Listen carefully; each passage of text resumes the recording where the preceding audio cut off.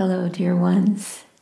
Today I am again reading excerpts from Swami Kriyananda's book, A Renunciate Order for the New Age.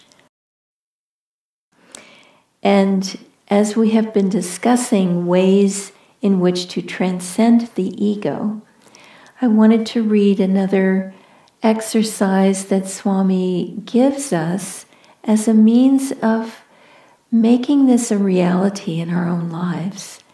Because the more that we can feel our oneness with all of creation, the more our energy will rise, the happier we will be. There's nothing more painful than wallowing in the ego. I've often thought that we should teach this in schools. And in fact, our Education for Life system that Ananda has, that was brought into creation through Swami Kriyananda and many others who have worked on that energy of education for life, it's such an important thing to teach children, to think of others, to not be stuck in that consciousness of referring everything that happens back to the self. It's creating pain in ourselves. Rather, if we live by true principles, if we live by high ideals, we think of others automatically. We think of the good of the whole rather than how does this situation affect me personally. And so all of these ways, these very mundane, commonplace exercises that Swami gives us in this book and that were part of his teachings, help us to live in joy, because the ego brings pain. Transcendence brings bliss. So Swami offers this suggestion. If someone makes an incorrect statement, don't bother to correct him unless you consider it important to do so.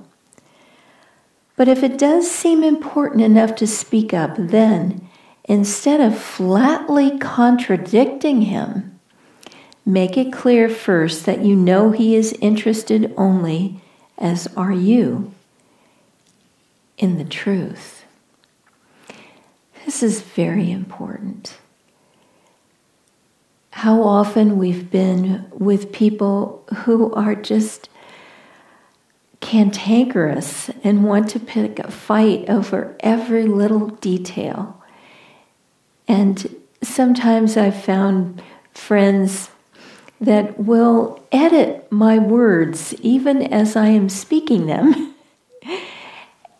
And it ends up making you just want to go talk to someone else. We're not always completely accurate in our speech.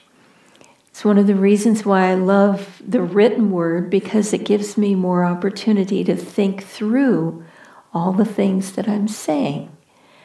But if you are in conversation with someone and they say, they quote an untrue number in relation to the facts of a situation, and it's not a huge thing, let it go. Don't try to correct every little thing that people say, or correcting their grammar or their vocabulary. Let them have their moment without jumping in. Actually listen to people. Hear behind the mess sometimes of their words. Try to read the heart. A friend was asking me about how to develop intuition, and I was telling her that it's very important to listen. sensitively. And we have to hear that still small voice within that the Bible talks about. God seldom shouts. It's a whisper, like Yogananda named his book, Whispers from Eternity. We have to sensitize ourselves so that we can really hear what people are saying beyond their words and into their hearts. This will help us also to develop intuition. And transcending the ego is largely through the intuition. We have to start realizing little by little as our understanding grows that we are not all separate beings. We are one with our Creator.